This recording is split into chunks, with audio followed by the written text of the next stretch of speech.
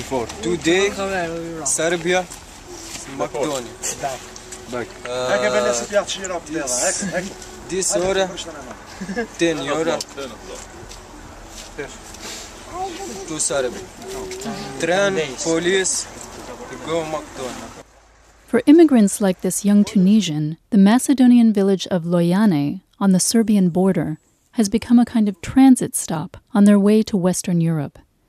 Immigrants leave this village of some 3,000 ethnic Albanian residents with the hope of reaching Italy, France, or Austria.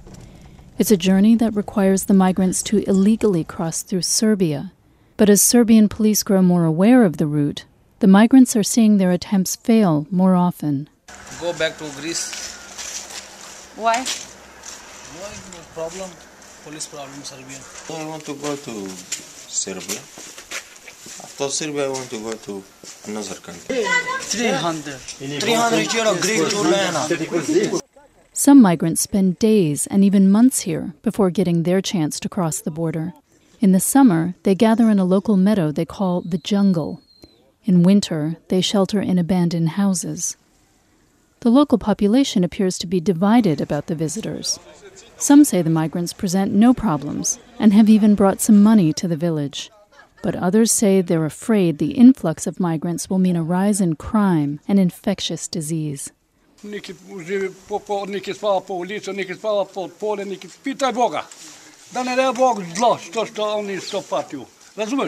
Policia ka dołaży, trzeba da mu na mesto. Kude da živi, kude da jede, da piju. A oni nas pisak, oni uzimaju toliko azilanci imamo. A u stvari ne interesuje hić da mu da nešto pomoć. Jel tako je? I oni su ljudi, oni treba da žive. Oni sirotini od buko begaju. Kao mi što smo begali pre od zrata. Jel tako je bija? I oni tako je. Local municipal head Salim Mehmeti says there are fewer immigrants now due to cold weather and frequent border control raids. As many as 500 migrants were staying in Llojan just a few months ago, but now there are only a few dozen. Za sad je normalno, što nema mnogo, okolo 10 ili 20 ljudi, pošto smo imali u ljeto previše, sad je zima, otišli su za Grčku ili za Skopje, ne znamo gdje. Da nađemo to glavni što su organizirano, poslije dobro, pošto Llojan ima problema sa ovi, što plašaju deca, žene.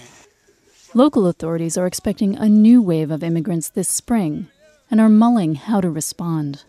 Samo apelujem kod u grčku granicu, pošto ima 200 km od Grčko do Llojane, oni dolaze sa taksi ili sa voz, znači treba da organiziramo, da nađemo ove kriminali što doneseju, što mu uzmeju pare.